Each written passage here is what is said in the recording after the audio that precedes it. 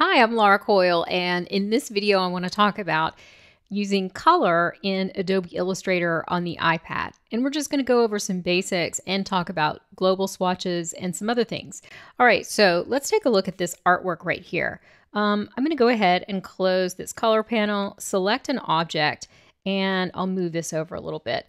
Whenever you're working in Illustrator and you have a path selected, you have two things that you can color, either the stroke or the fill. So currently I have this object selected, and if I tap here on the fill icon, I can change the color of the fill. And then over here below that, I have the stroke color. And so I can assign a stroke color to an object as well. And right now it's kind of hard to see, but if I come over here and turn that up, we can see the stroke color. So that's just a basic about working in Illustrator. You can color either the fill or the stroke. And it's important to know that because it's a little bit different here in the iPad. So if I come over here to tap on the fill icon here and open up that color panel, we can see that at the top of that color panel, I have the option to make this a solid color or a gradient. And in this video, we're really only going to focus on solid color, but I just wanted to point this out because over here, if we tap on the stroke icon, you can't see those options at the top of the panel. So on the iPad, strokes cannot have a gradient. However, they can on the desktop. So these are really two separate color panels here. All right, so the first thing I'm going to do is remove that stroke, just tapping here on the None Fill swatch, and then I'll go back to the fill, and I'm going to move this little color panel aside here, and we can just sort of keep it open as we work because all of this art is really only fills, and the strokes are all set to none. All right, so now let's just go through the basics of this color panel. So as you can see here, we have a color wheel interface, and that's pretty self-explanatory how you work with that to get saturation, desaturation, darkness, and lightness like that. And then you change the hue by going around here on the wheel. We also have these little icons here where I can just tap to turn this to white, to black, or to none. And there's an eyedropper here, and it gives me this little interface here. I can just drag over a color and sample that to the selected object. Below this, I have an alternative to using the color wheel, and that is to work here with sliders. So you can see that those changes are updating on the color wheel as I do this, but I've got hue, saturation, and brightness there. And in this menu here, I can change those sliders to RGB or CMYK sliders, just like you can on the desktop. And then here, if I have hex codes, I can type them into this field. Next, we have swatches. So here we have just a little menu of color swatches. I can always view this, however, as a list. And this might be helpful if I had descriptive names for any of these. And as we go down here, we can see that these are default swatches that just sort of come with any new open document that you open here on the iPad. Now I'll go back to that grid view and notice that some of these actually have a triangle in the corner.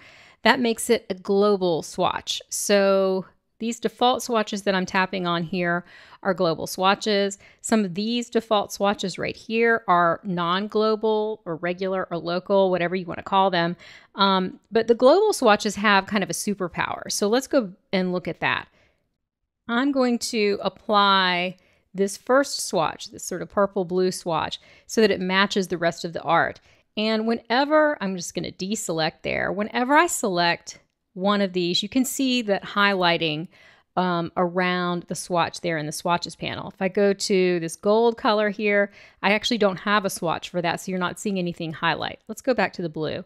So this is a global swatch, and what that does is it gives you the ability to edit the swatch and then change everything that it's applied to in the artwork. So it updates globally across your artwork.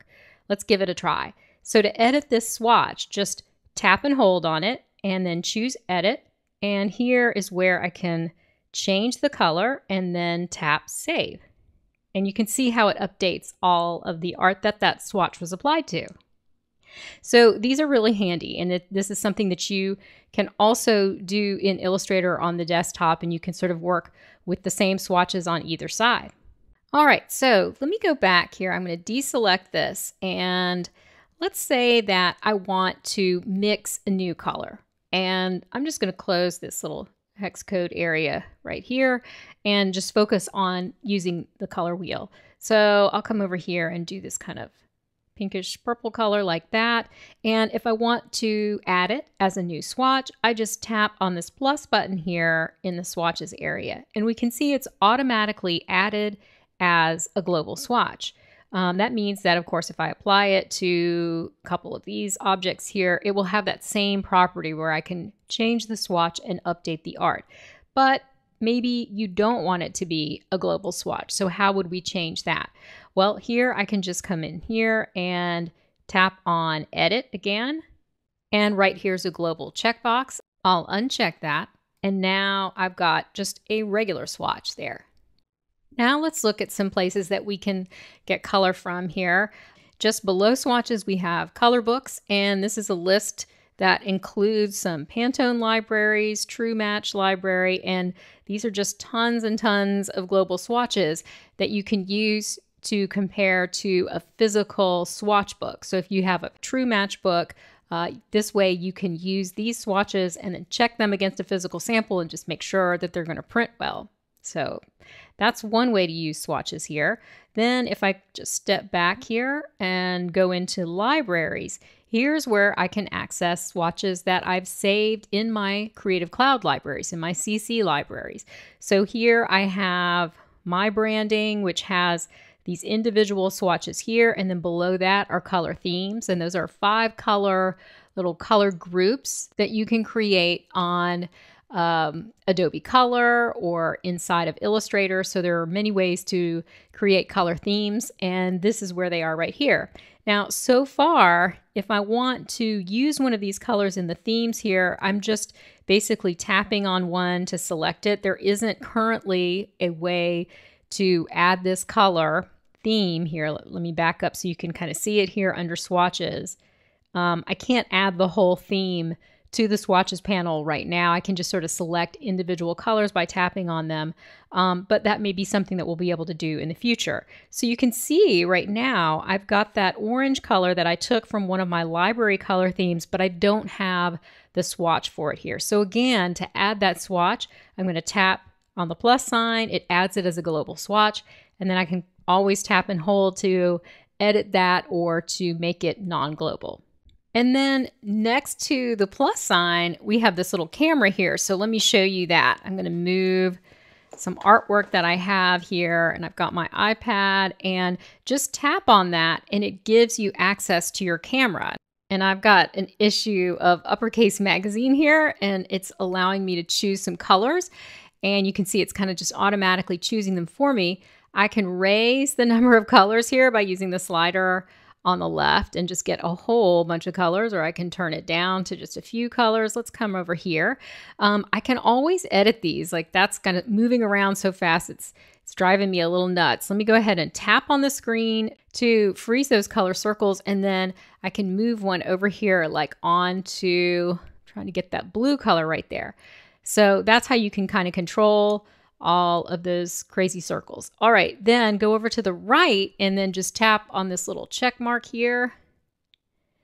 And you can see that adds all of those swatches right there to the color panel. So that's another really cool thing you can do. And again, those are global swatches as well.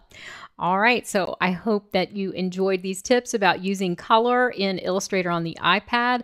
Let me know what you think below in the comments, and be sure to subscribe to my channel so you'll get updates on when my next video is ready. My name is Laura Coyle. I teach Adobe Illustrator and related Creative Cloud apps on my website at lauracoylecreative.com. We have monthly Zoom calls and a community and lots of great learning experiences ready for you. So come and check it out. All right, I'll see you next time.